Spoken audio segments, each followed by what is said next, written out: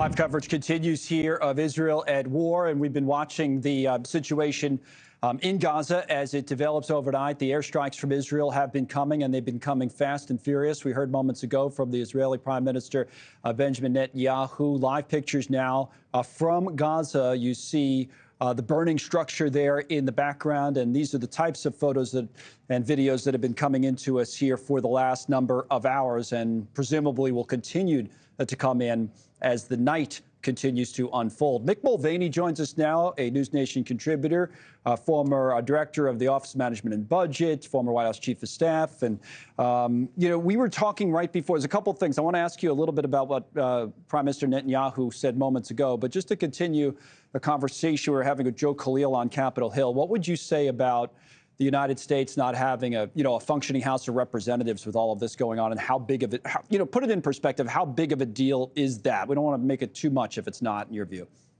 Yeah, it is and it isn't. It's a big deal from a PR perspective. It looks really bad for us to sort of be in this state of dysfunction. It doesn't really impact our government's ability to do anything for at least the next couple of weeks. Here's how it works. Right now, the things that we would be doing as a government would be things that are already authorized under law. You've seen the Pentagon moving assets. You've seen the Pentagon talking about sending weapons. We've already, share information with Israel. We share personnel with Israel. That's all under existing law, and you wouldn't need Congress to do any of that. In fact, you don't need Congress to do any of that. If this drags out, Colin, and you talk about having to do what we call supplemental appropriations, extra spending, or going above and beyond to do extra authority, that would take Congress to approve, which would take legislation, which they cannot do if they don't have a speaker. Right. So while overseas people don't understand how our system works, and that could lead to sort of confusion and chaos, and I get all of that, and that's a real thing in the world of international politics. But in a very practical meaning, there's no real impact right now in our ability to act as a government, and there won't be for a couple of weeks at least. Fair enough. So it's a time frame issue, and who knows how long this is going to drag on, but it's something we'll watch down the line. I want to ask you a little bit about the Israeli response to the Hamas attack. The response is now fully underway. The defense minister talked about a complete siege earlier, talked about cutting off electricity, food, water, fuel, and everything else. And then moments ago, Benjamin Netanyahu, the prime minister, spoke. He said a couple of things that stood out. First of all, he said what happens in the next few days will affect us for generations. And then the second thing, he did address, it appeared, at least on the periphery, some of the intelligence questions, because there have been some reports out there that, well, maybe he was tipped off by this by another intelligence agency. He says, if we knew about this, if the intelligence community told me about this, it wouldn't have happened, is essentially paraphrasing what Netanyahu had to say. So, number one, your thoughts on how Israel is responding, and thoughts on what appears to be a large failure of intelligence before all of this happened.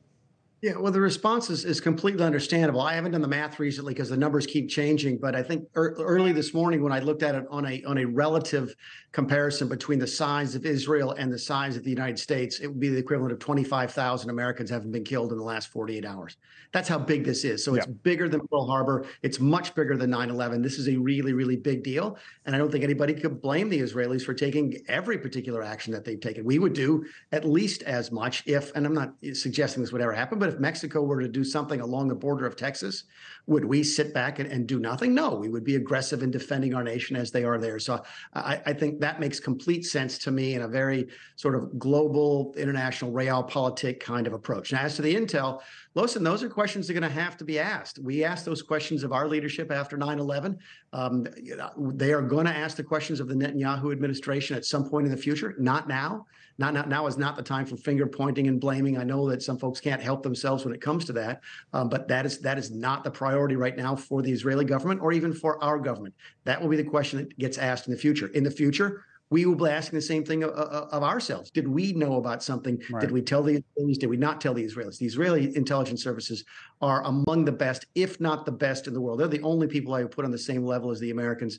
So if they didn't see it coming, I think folks are going to want to know why. If they did see it coming, they're going to want to know why they didn't do anything about it. Those are fair questions to ask, but they're too soon right now. Yeah, I mean, the reputation of the Israeli intelligence community is what really raises these questions because, like you say, they're known for this, and that's what surprises people so much. Thank you for watching. Go to newsnationnow.com to find NewsNation on your television provider. And don't forget to click the red subscribe button below to get more of NewsNation's fact-driven, unbiased coverage.